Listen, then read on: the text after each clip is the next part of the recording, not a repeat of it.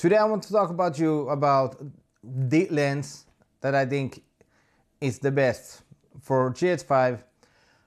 When I bought the GH5, I took the Leica 12 to 60 millimeters f 2.8 to f 4.0 for zoom lens. You know, when you zoom and the f-stop goes bigger, you know.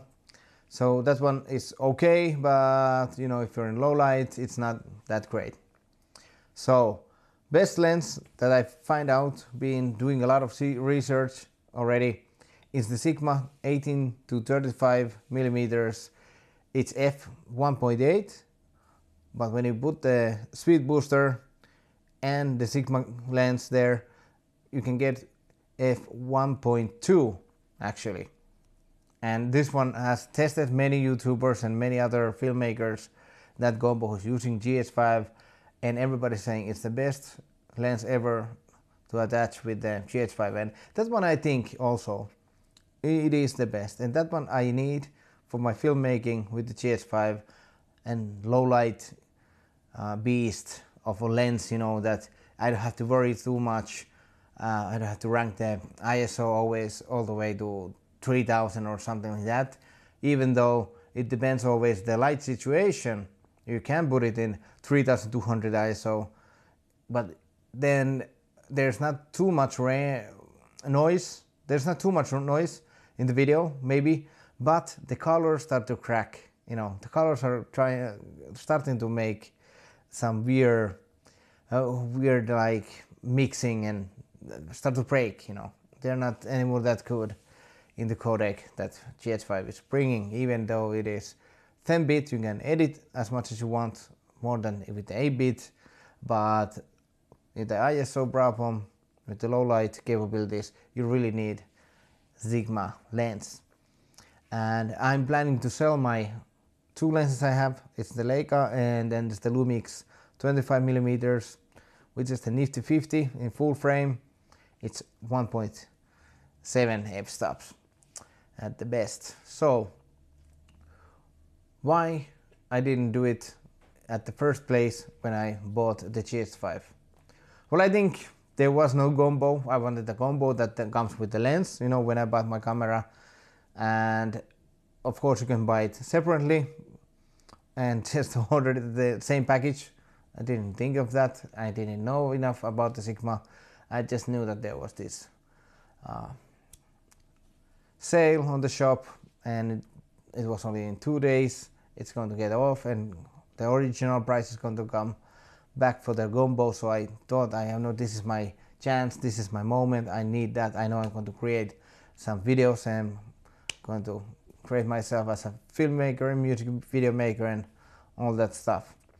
So that one is my plan in, I think, near future. This year I'm going to do it, but meanwhile I don't have that lens. I will enjoy as much as I can with those two lenses I have with me already now, and I will make as much as B-roll and video shoots like low light, so I can compare it later when I get the Sigma Art lens together with the how is it different with these two lenses what I have now here. The thing that is not good, that Sigma is autofocus, but who cares? Who cares? Come on, who cares? Autofocus, come on. Who cares? I don't know if it's focused.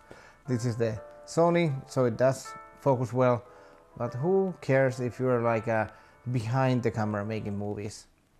And even with the GH5, if you want a vlogging lens, it's so easy. You have the monitor there, GH5 monitor. You just have to tap and lift your finger and your focus with your camera, and it's manual, doesn't go away, doesn't like do any shifting, you know. So what do you think? Am I doing the right choice, or should I stay with these two lenses instead and just try to make it more with the lights, purchase better lights or something? I think I need that lens because the character in that lens with the GH5 is so amazing that you just have to do it, you know.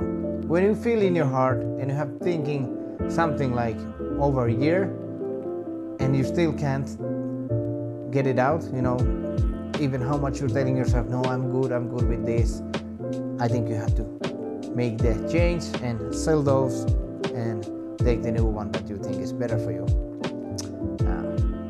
So let me know what you think. If you have that Sigma lens, you can link some videos of your videos, show me some example, low light, documentary, whatever. I will be happy to see those. I keep creating more and more videos, and it was nice to talk to you guys.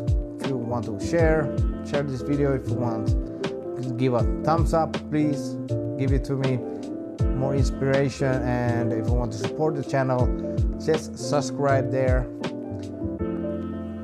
down. I will be really happy for that one. And next week, who knows?